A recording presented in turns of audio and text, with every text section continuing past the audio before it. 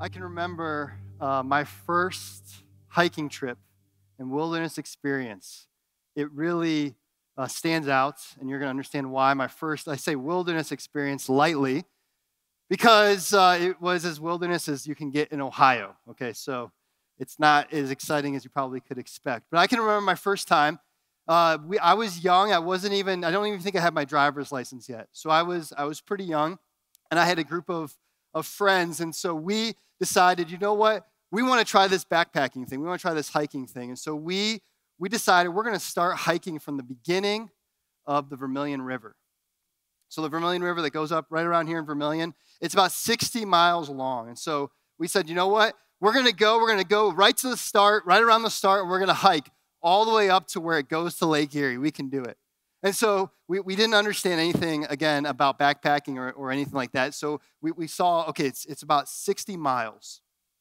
All right, so we looked it up on Google, which don't ever trust Google. So we looked it up on Google, and we figured, okay, a person can walk about 2 to 3 miles per hour. So if we hike for 8 to 10 miles, we can do 20 miles a day, easy. Okay, so we're going to hike 20 miles a day. So we're going to hike 60 miles in 3 days. Okay, we've never hiked before. All right, let's throw that out there. Okay, so we're going to do it. So we got together all of our gear, and we got ready, and we're going to have a friend drop us off. Let me pause and say this. Hello, my name is Charlie, and I am a glutton for punishment. And by the way, I am the campus pastor at Avon Lake. To all you guys out at Avon Lake, what's up? I miss you all, but I hope you're having a great morning.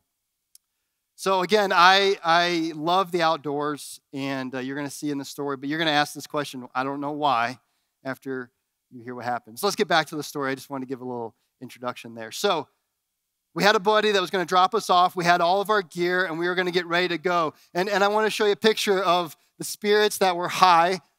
This is an old picture. Again, it was like 15 or 16 years ago. So there we are. We're ready to go and take on the world. Now, here's a few things to realize. Our packs weighed anywhere from 50 to 60 pounds. Okay. And we had military surplus boots. Mine were about a size too big. We were wearing all cotton. We had military surplus backpacks, old Boy Scout backpacks. We carried cans of beans and cans of corn. We had all the water we needed for the trip, we thought, in 2-liter bottles, like gallons of water and 2 liters of water in our pack. We had trash bags with huge sleeping bags and pillows stuffed in there. We were all strapped in, and we were ready to take on the world. So we got dropped off, and we were ready to go. But here are a few things I just want to give you the full picture. It was pouring rain the entire time. There were no trails except for deer trails, and the weeds were this high, okay? So we had machetes, and we were bushwhacking our way along the river. Okay, remember, we're going to make it 20 miles a day, all right? So we're bushwhacking our way along the river. We had to keep crossing the river back and forth. So every time you cross, the water is up to here.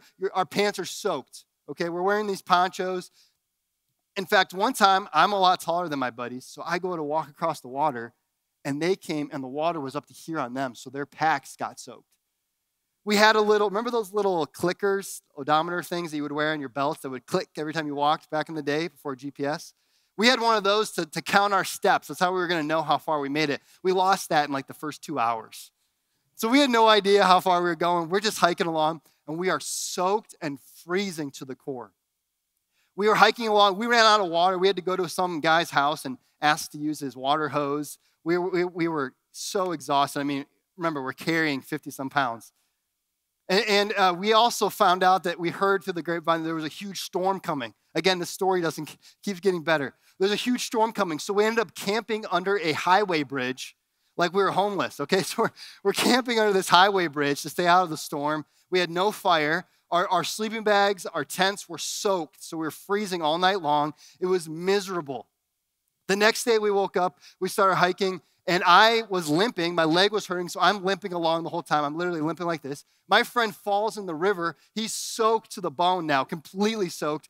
We are at an all-time low. In fact, I have a kind of picture. This is, how it started, and then here's how it was going.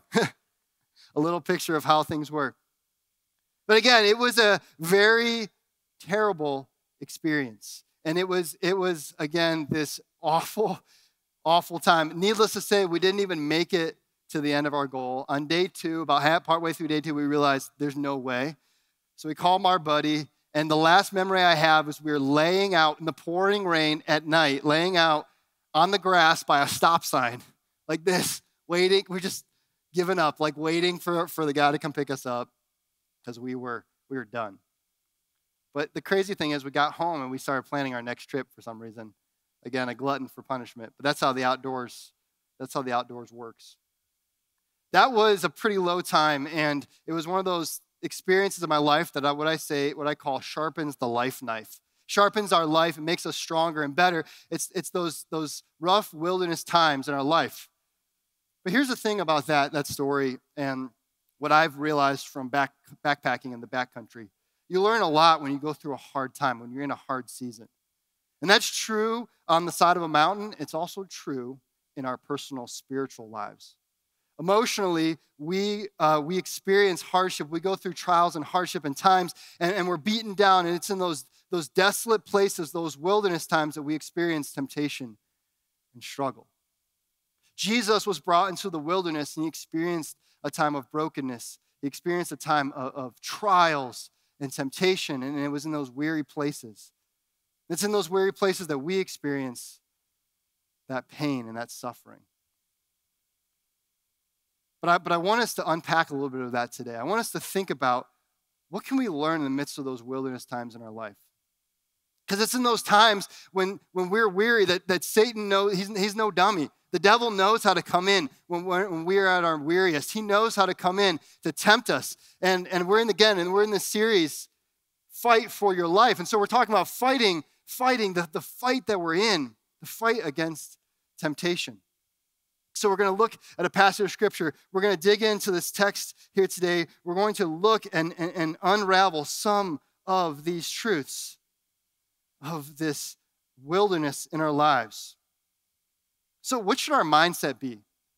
How should we handle temptation?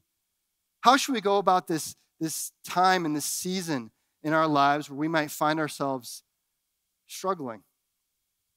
We have maybe a hardship, a hard time. We've had a rough week. We've experienced death. We've experienced loss. Maybe we just hate ourselves. You ever look in the mirror and just, man, I just don't like that guy. Am I the only one that's experienced a wilderness time, a time of pain and sorrow and desolation in our hearts? If you live any amount of time, you're going to experience that. So I think we can glean some truths today as we look in Luke. So we're going to be in Luke 4. So you can turn there in your Bibles. We're going to be in Luke 4. And as we look at this, I think we can glean some truths from God's word. We can glean some truths from how he handled temptation, how he dealt with the trials. So we're going to look today. We're going to be in Luke. So if you turn with me, once you get there, Luke 4, we're going to be starting in verse 2, picking up where we left off. You guys can stand to your feet. We're going to be in Luke 4, starting with verse 2. But we're going to be starting with 2b. Okay, so the second part of 2. So I'm going to go ahead and I am going to read that for us. It says this: He ate nothing during those days, and at the end of them, he was hungry. The devil said to him, "If you are the Son of God, tell this stone to become bread." You may have a seat. Sorry to do a little bit of up-down there for you, but we're going to continue to unpack this. We're going to continue to look at this temptation together. So here's what we see. Okay, we see that Jesus is hungry because he's been in the wilderness for 40 days eating nothing. God led him into the wilderness to experience a time of trial and testing, and so he is very depleted. He's very weary. He's very tired. And again, like I said, Satan is no dummy. He's kind of like a lion that watches for that wildebeest that's weak. Have you ever seen a pride of lions attack? They go for the weak. They go for the smallest one. They go for the wildebeest.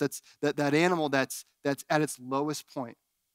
That's how Satan works. That's how the devil works. That's how he works in his economy. He waits for the most opportune time when he can come in and he has the upper hand. So he shows up. He shows up when Jesus is depleted, when he's hungry. And again, Luke mentions this. He says he was hungry. And I'm like, okay, yeah, no dippity. 40 days without food. Like, we understand that. Why does he mention it? We're going to see that as we unpack this idea of hunger and the importance of understanding hunger and what it plays in Jesus' trial and his temptation. So Satan shows up. So he comes and he says, if you are the Son of God. Let's pause here for a minute. One word changes a lot. If you remember earlier in the story of Christ's baptism, when he's baptized, the Father speaks and says, you are my son. He says, you are my son. I love you. I'm so proud of you. Such a powerful statement. You are my son. Notice the difference. He literally adds one word. He says, if you are the son. If. He literally, that's all. He just changes one little word, and it creates a whole different feel for this phrase, for this question. If. It becomes like a prove it temptation. Like, hey, if you are, then you need to prove it. You need to do this to prove it. Like, if you really are that good, that's like the playground bullies. If you really are that good, you know what? If you're the best basketball player, oh yeah, well, you go ahead and make that three-pointer. Yeah, you better prove it. And all of a sudden, it makes the accuser the arbiter of truth. Satan steps in and says, if you are the Son of God, here's a test, if you are. Here's the crazy thing, though, and just a little side note. Jesus doesn't fall for it. And the fact that he doesn't fall for it actually does prove that he's the Son of God, which is pretty cool if you think about it. So Satan says, if you are the Son of God, he says, tell this stone to become bread. And at first glance, it sounds like it's all about hunger. It sounds like it's all about a physical need, to meet a physical need to eat food. And I want to tell you this, that's just a small portion of this story. Because eating is important, and God gave us food and bodies that we need to nourish. And so I don't want you to get caught up in that detail. It has so much less to do with that. What it really has to do is the fact that he was tempting Jesus to short circuit what God has. He was telling, listen, Jesus, we know who you are, okay? I get this whole suffering thing, this is cute. You could end this right now. You could take this into your own hands. We know that you could literally turn stone into bread. Come on, Jesus, quit messing around. This whole human thing, the suffering thing, this is cute. You and I know. Satan says, you and I know. We know who you are. We know that you can turn this stone into bread. Just do it. Come on. Take the easy way out. Take the easy way out. The temptation, his first temptation has everything to do with short-circuiting God's best. The desire to elevate comfort above God's plan. So here's what the temptation is. It's a temptation to say, listen, God, I get that you're leading. I get that you're all great and everything, but really what you offer isn't good enough. In fact, I value my comfort. I value what I want way more than what you want. So I'm going to choose to take the easy way out. I'm going to choose to turn this stone into bread because I am tired of suffering. It's God's best that's on the line. And so the temptation is, listen, Jesus, come on. Who are you kidding?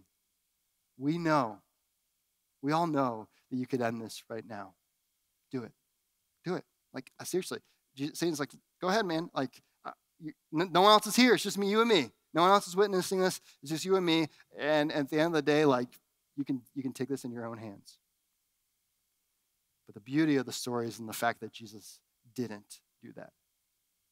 Jesus chose a different way. And as we continue to look, let's look at the story. Let's see what happens next. And I love what he says in Luke 4:4. It says, Jesus answered, it is written, man shall not live on bread alone. These are words that are quoted from Deuteronomy. He's quoting an Old Testament passage. He's quoting this powerful phrase from Deuteronomy. It is written, he says.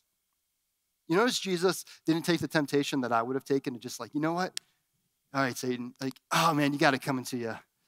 All right, you want to see if I'm really the Son of God? I'm gonna take it to you. I got the power. I created the universe, and you think that you can come at me with this kind of a threat?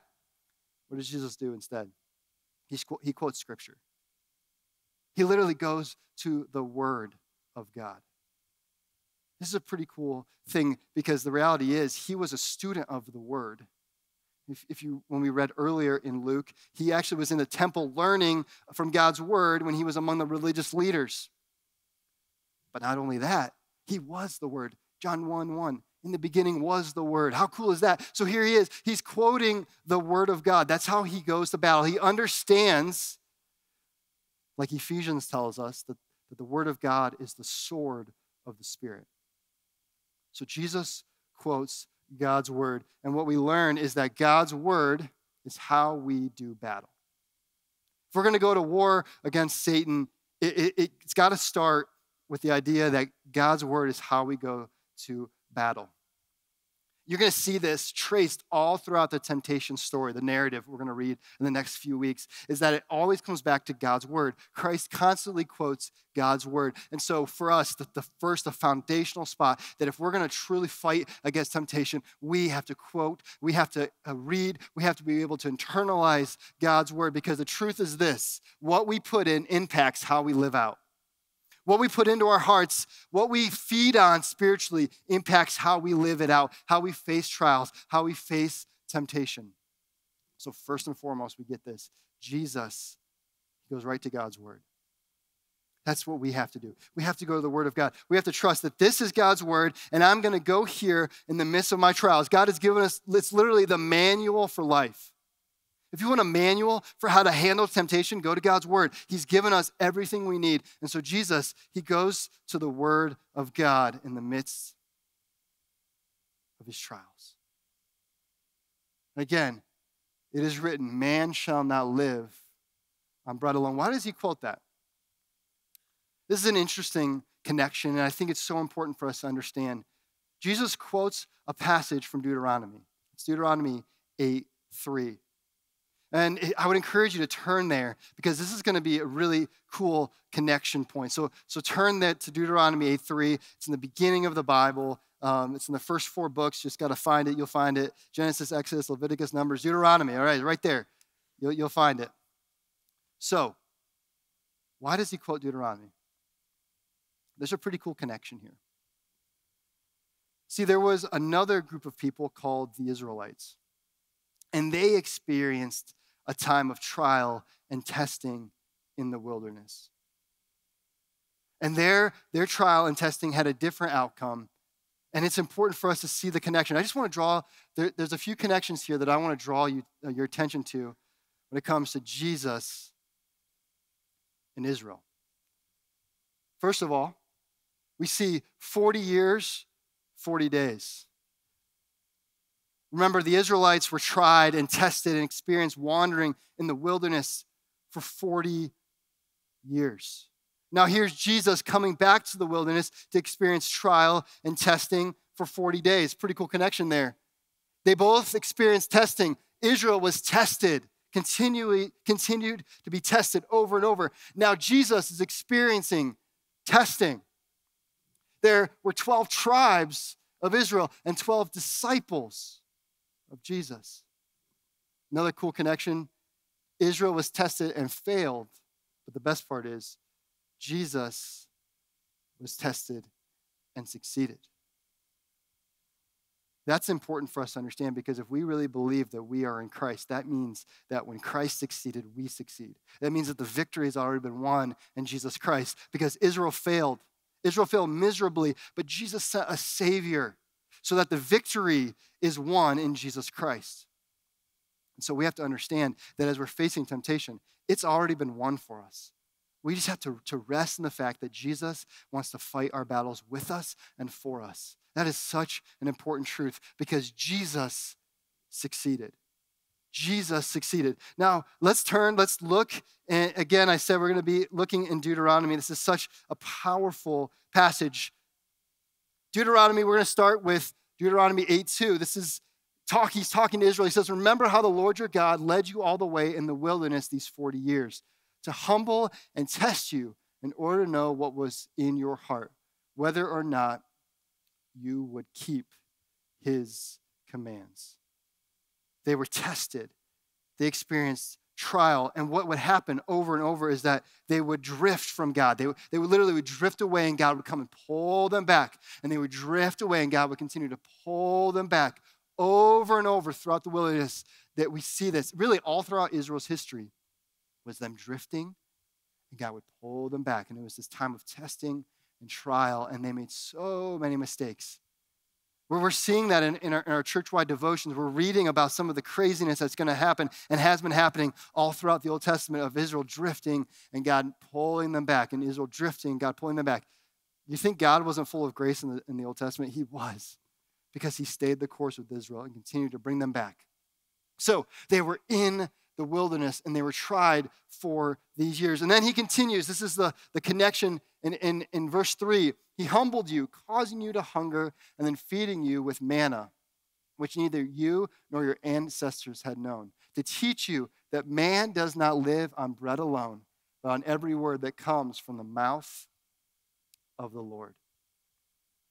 This is a very important thing to understand, that God gave them manna because he wanted them to rely on him.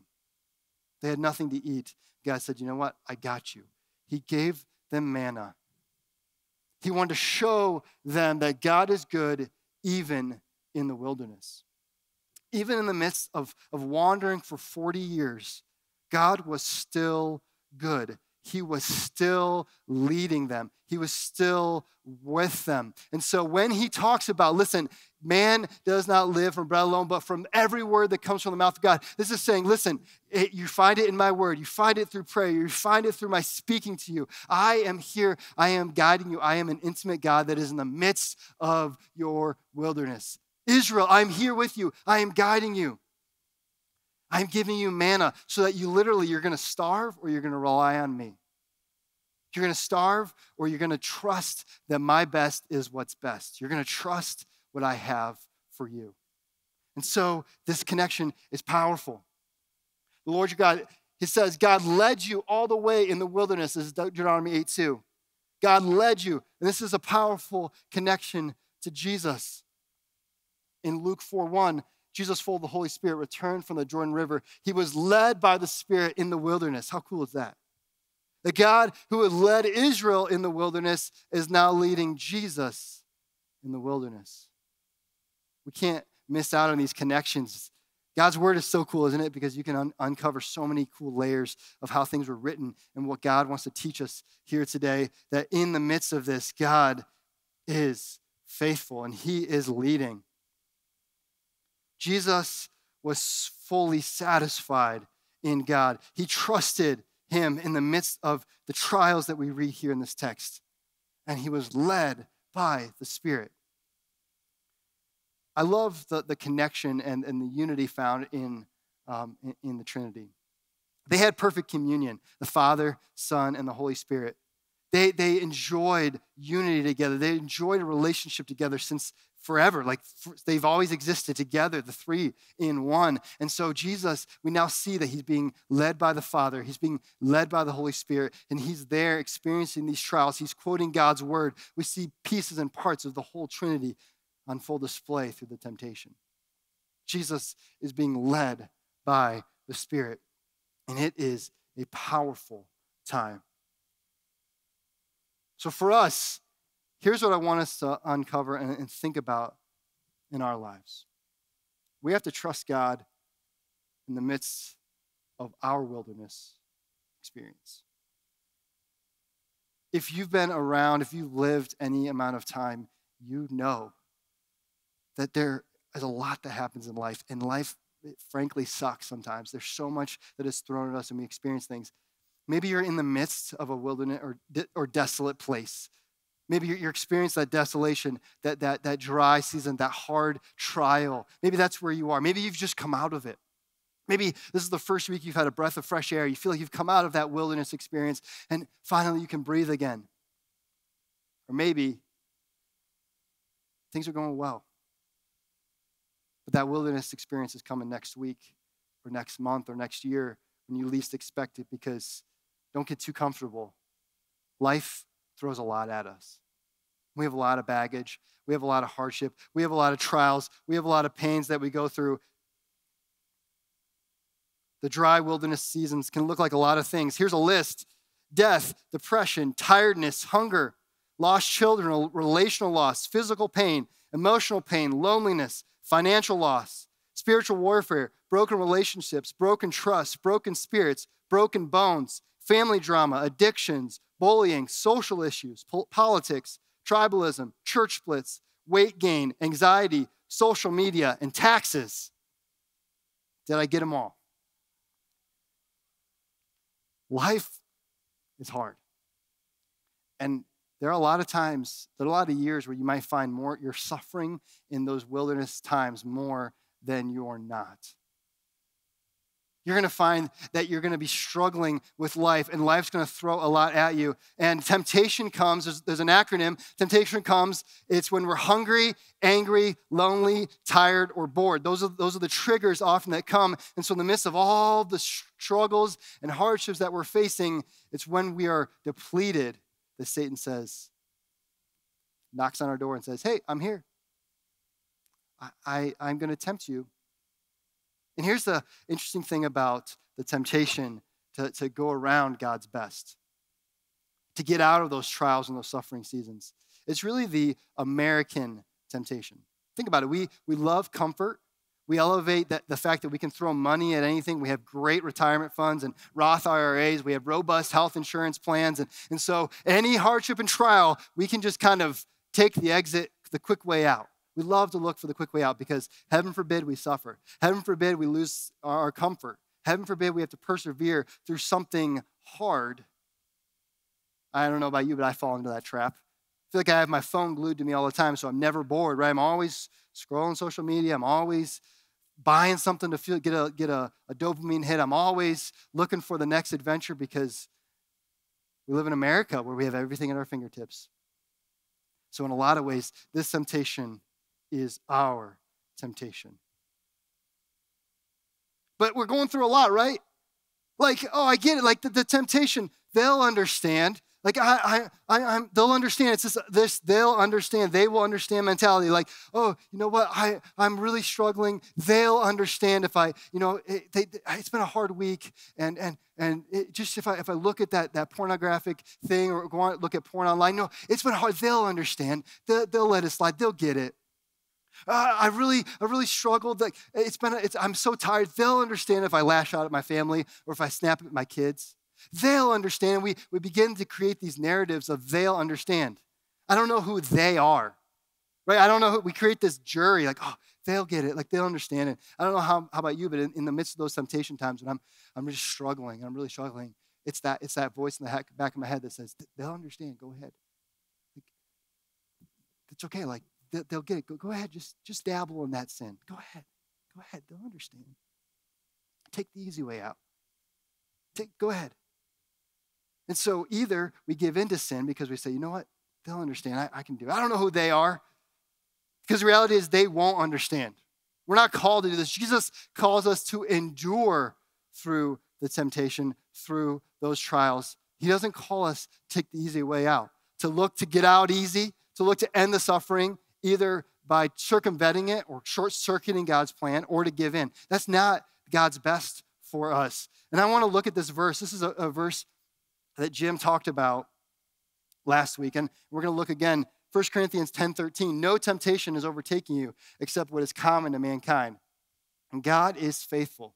He will not let you be tempted beyond what you can bear. But when you are tempted, he will also provide a way out so that you can endure it.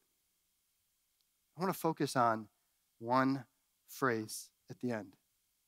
So that you can endure it. So many people memorize this verse. So interesting. So many people memorize this verse and they forget the last part. They forget what is arguably the most important part of this passage.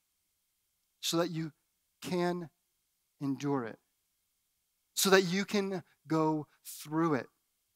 To endure literally means to stand up under or to bear up under. It's literally saying, you know what? I'm going to bear up under and be willing to endure through the trial, through the temptation. I'm not going to look for an easy way out. I'm going to endure it.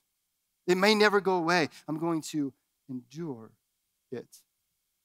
It kind of reminds me, I have an illustration here. It kind of reminds me of something called the Murph, or the Murph Challenge. And what this is it is a challenge where it's every Memorial Day. So it's coming up at the end of May, and I do it every Memorial Day. And here's what the Murph Challenge is. Okay, it's for a fallen soldier who was killed. He was a Navy SEAL, and so it is to honor all the fallen veterans. So every year, all of these people, all these crazy people who are a glutton for punishment, I guess that's a theme in my life, they come to do this workout. And here's what the challenge is. You run 1 mile, then you do 100 push-ups, 100 pull-ups, 200 push-ups, 300 air squats, and then you run another mile, okay? And it's for time. And you do it all with a 20-pound weight vest. Okay, so you put the 20-pound, I'm gonna put this on real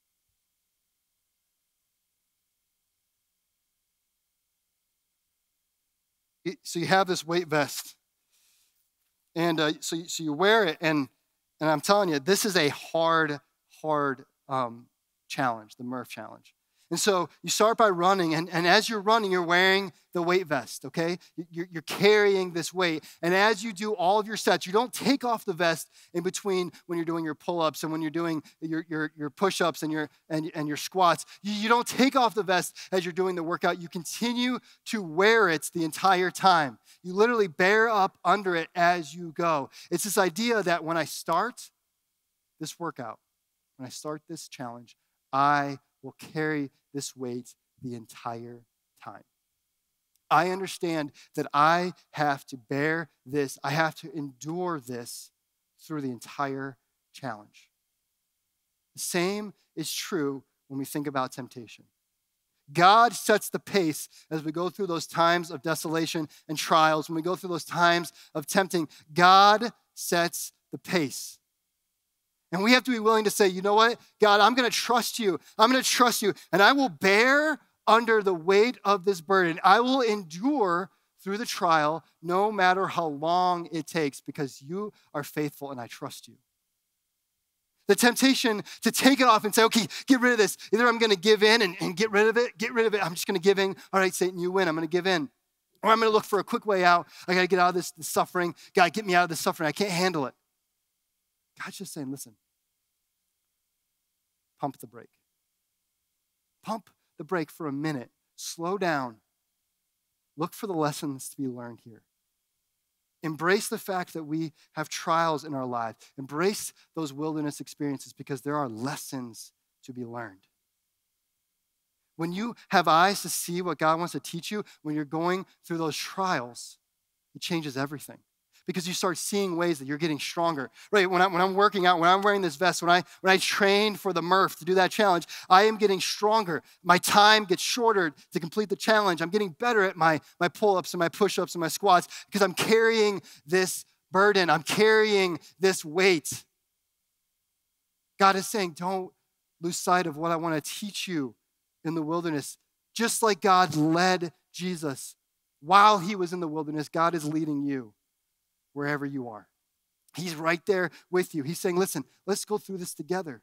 I get that it's heavy. I get that it's hard, but I have so much more in store for you. There's a paradigm shift we need. Instead of thinking about how to get out of temptation, we need to think about how to endure through it. Instead of trying to find the easy way, get me out of this, I can't handle this, we need to think about how to endure through it. We have to change the paradigm in our mind. We have to reshape how we handle temptation. So Jesus, again, is here. He's tempted. Satan comes and says, listen, we know who you are. You can take the easy way out. Go ahead. And Jesus says, you know what? I'm going to choose to trust God. I'm going to choose to trust God, even if it means I have to carry this weight. Even if it means that I have to go through 40 days of suffering and experience an onslaught of temptation that's humiliating. Even if I have to go through this, Jesus, I trust you, and I'm willing to carry this for you. So what does it mean for temptation for us? What is the mindset change? Here is what we need to do when we think about temptation. It should change our entire mindset. God is calling us to trust his lead and embrace the place. Trust that God has a plan for your life. Trust that those seasons of hardship, those seasons of trial might be part of that plan. That God maybe wants to strengthen you. He has something better for you in store if you'll just push through, if you will just endure. And then embrace that wilderness place. Embrace it. For me, we go through, I don't know if I've never gone through a week where I've never been tempted, just to be honest. Temptation happens all the time.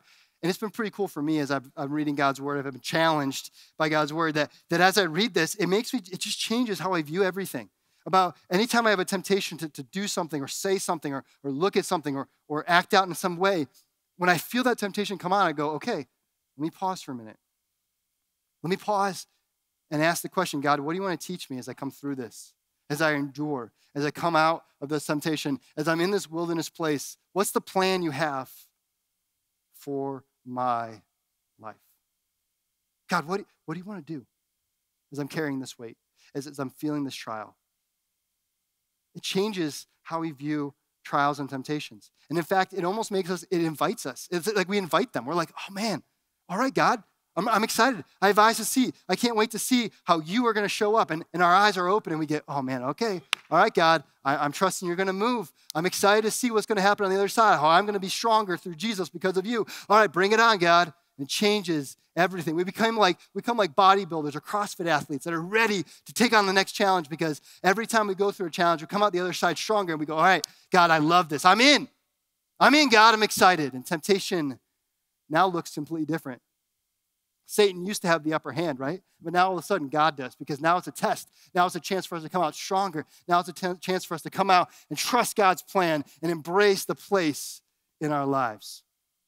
It's just such an important thing for us to grasp. I want to look at this verse as we wrap up here. This is such a powerful verse in James 1. Dear brothers and sisters, when troubles of any kind come your way, consider it an opportunity for great, what does that word say? Joy, right? For you know that when your faith is tested, your endurance has a chance to grow. So let it grow. For when your endurance is fully developed, you will be perfect, complete, needing nothing. Look at these words. When your faith is tested, there's that word again, your endurance, your ability to get through it, your ability to endure has a chance to grow. And then what is that next phrase? Let it grow. Let it grow. Don't short circuit God's plan for your life. Let it grow. We get endurance like an endurance athlete by going through it, not bailing out from it. We go through it. We wear the weight and experience the other side, that strength that comes from Christ on the other side when he pulls us through it and says, listen, I have so much more for you, church. Our society is full of weak people who bail on everything and value comfort as the idol above everything else. He's saying, church, I have more for you. I want you to be those who endure. I want to see a people who come and endure. But it comes only through Jesus Christ. It comes only through trusting him, by going to his word. It comes only when we realize that strength comes through the Holy Spirit in us, that God is working with us and through us, and that God made the way possible, that he endured it, and that though we may fail, God never fails. So let's just realize that we're on God's team. Let's say, God, all right, come on. I got this temptation. God, it's a test. I want to go through this with you. He's like, all right, let's do it. Let's endure together. Because our flesh may fail, but our God, he never will. Our flesh may fail. We mess up. We give in.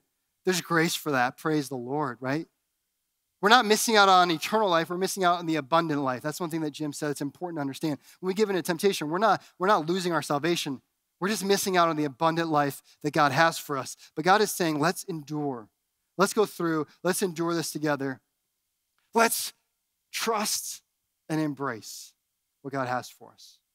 This is the last parting thought that I thought was pretty interesting and powerful to think about. Picture if Jesus really did give in to temptation. Like, what if Jesus was like, okay, Satan, I will turn this this stone into bread and get myself out of this suffering. And picture Jesus later when he gives the Sermon on the Mount and he says, hey, don't worry about where your food comes from. Don't worry about your clothes. God's going to take care of you. And his disciples would look at him and go, it's easy for you to say. You can just look at a stone and make it into a Subway sandwich, Jesus. Come on, Jesus. Easy for you to say. You're the God. Like, look at you. Literally can turn. You've been turning stone into bread to feed yourself all the time. Like, come on. You're telling us we got to go through trials and we have to not worry about where our food comes from. That's not what Jesus did he? Jesus chose the trial. Jesus trusted the Lord and embraced the place he had for him. He was willing to endure so that now we have a high priest, we have Jesus that we now can resonate with, who understands our weakness because he went through it and came out on the other side. And now we can say, Jesus, you did it. Now you're going to help me do it. Let's do it together. Thank you, Jesus, for your victory. Thank you, Jesus, for your obedience. It's a powerful, powerful truth. The world struggles to suffer well. And here is my last thought I want to leave you with. What if your testimony was he or she suffered well? You want to stand out as a light in the world? Learn how to suffer well.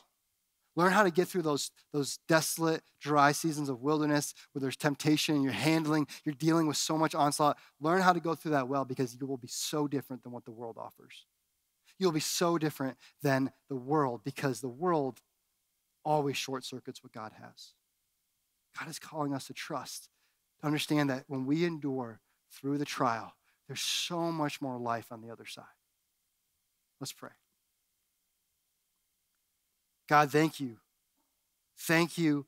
Thank you for those wilderness seasons of temptation and suffering and trial. God, I mean it when I say thank you. God, I'm thankful that you give us those times when we can be strengthened, when we can learn to endure. Lord, may we be a people who don't look for the easy way out, who don't go turning stone into bread to get out of the situation, throwing money at things or taking the sinful route of just get rid of it, I'm going to give in. God, may we be people who endure. May we be people who trust you, that trust your plan and embrace the place you have us, knowing that you're there with us the whole time.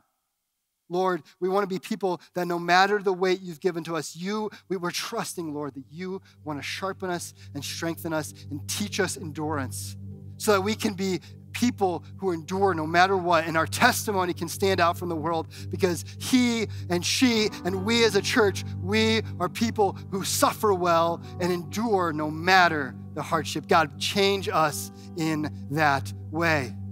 Jesus, we pray this in your mighty name. Amen.